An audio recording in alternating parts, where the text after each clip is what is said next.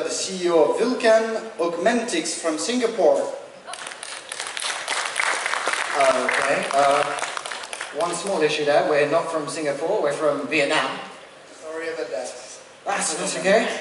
Very proud to be from either one, but happy to be Vietnamese. So hello, my name is Raphael Masters. I'm the founder and CEO of Vulcan Augmetics. We believe in making disabilities into superpowers and into turning body-mounted technology into something that is as intuitive and responsive as a second skin. So over the next few decades, you are going to see more and more technology that we are mounting onto our body and using in more effective ways. AR, VR, exoskeletons. But there are a bunch of people who are already doing this every day or need to do this every day and who are not provided with that opportunity. And that is amputees. So across the developing world, there are 38 million amputees who do not have access to care. There is nothing available for them. That's 38 million people who are valuable workers who cannot enter the workforce. They suffer from social stigma. They create costs for their family, who will often have to stay home and take care of them. One of the reasons for this is that they are trapped in a vicious circle. To have a really good prosthetic that will help you do a job, you need money. To get money, you need a job. To have a job, you need a prosthetic. People are stuck. So we decided to break this cycle by designing a completely new type of prosthetic. So this is what we have come up with. It is a modular prosthetic. This means that we can standardize it in terms of sizing. It means that we can mass manufacture. And it also means that we can do remote distribution. So instead of them coming to the center, anytime they have a problem with a piece of their prosthetic, just take it off, let us know, we mail them a new one, they click it on, off they go. So we've already taken days and days out of the time to fix a simple product. The other thing that this lets us do is design specialist modules to help people get into the workforce. So one of the problems with being an amputee is there are many jobs that you cannot do, and in developing countries where you're talking low income and a low level of education, these are entry-level physical jobs. The main example I go to is being a waiter. So if you want to be a waiter and you have a prosthetic hand, I can give you a $100,000 prosthetic hand from Bionics, an amazing piece of technology, and you still can't do the job. You have to balance a tray on your plastic hand and pick things up, can't do.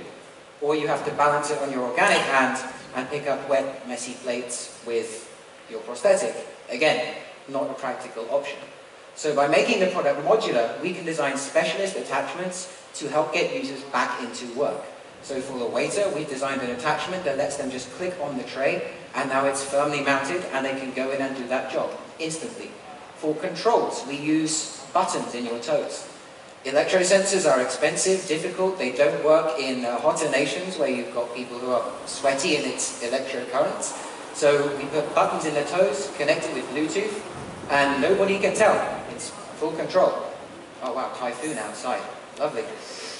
So this also means that over time, once they've got the basic product and they're in their job and they're working, they can come back and replace it piece by piece by piece. So they get to defray costs, and we get stable income and a lifetime relationship with this user.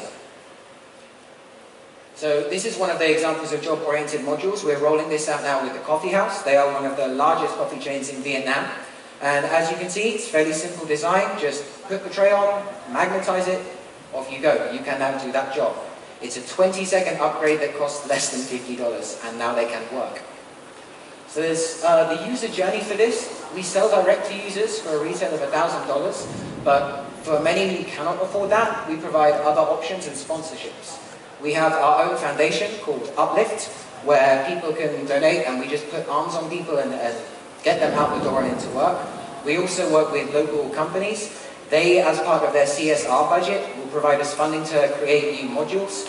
We get the amputees, put them on them, put them into the workforce. The companies now have a loyal, dedicated workforce. We have users who have income and will continue to come back to us for their whole life. So there's an entire ecosystem around. Later on, we're going to use Fab Labs for remote distribution and also sell direct to clinics and hospitals. moment we are in phase 1, which is starting with arms and working with private clinics and hospitals and CSR campaigns. In the next few years, we're going to expand the distribution channels to enter other countries, broaden our product range to include legs, and we are essentially going to develop a lot more modules to get people into work.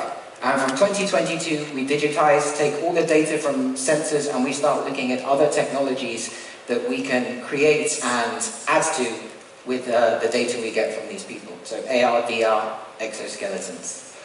My time is about up. So yeah, we have some traction. We've got orders for 30 units. We've got 4 people fitted. We have a UX tester who works with us full-time to develop the product.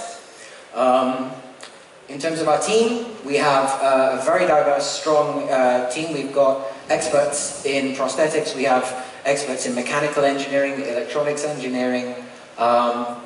We have the people to make it happen. That is it. Thank you very much.